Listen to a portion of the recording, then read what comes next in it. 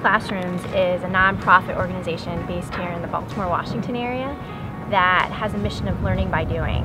And they have numerous programs here in the area geared towards the public to educate them about their initiatives with the environment, with the Chesapeake, with our local community. This year, for our Earth Day activity, we decided to contact Living Classrooms and help them with their Floating Wetlands project. And Living Classrooms has teamed up with the Waterfront Partnership and Biohabitats to create a program that builds floating wetlands that will get launched and have been launched in the past in the Inner Harbor. And they needed many volunteers to help actually build the wetlands, and we thought this was a great opportunity. It's right up our alley and what we like to do at Air St. Croix, and actually using our hands to give back to the community. And we picked a day in April, one afternoon after work, and about 14 of us went out there and worked alongside Biohabitats and Living Classrooms to build, drill, nail, put together, assemble all of these floating wetlands. And part of them were built with the plastic bottles that we fished out of the water over a year ago. And that was really, really cool to see.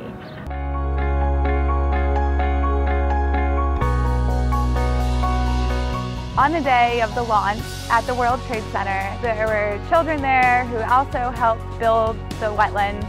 They're in affiliation with the Living Classrooms, and they were able to present the wetlands and present their work that they did to the people who came to see these wetlands launch.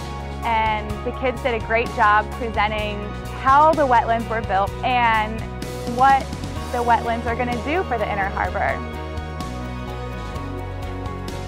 These floating wetlands are in a prime location in the Inner Harbor where people see them every year, from tourists to people who work downtown, and it's just such a great opportunity to help people become aware of what we can do to help clean it. And just having these wetlands in there, these 4x8 rectangles with grasses growing out of them, really helps make a statement of what Baltimore is trying to do to create a healthy harbor.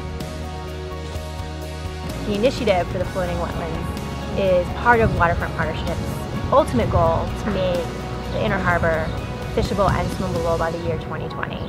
And we have been so happy to be able to take part of this and hopefully make even just a small impact to make our harbor a better place and our community a better place.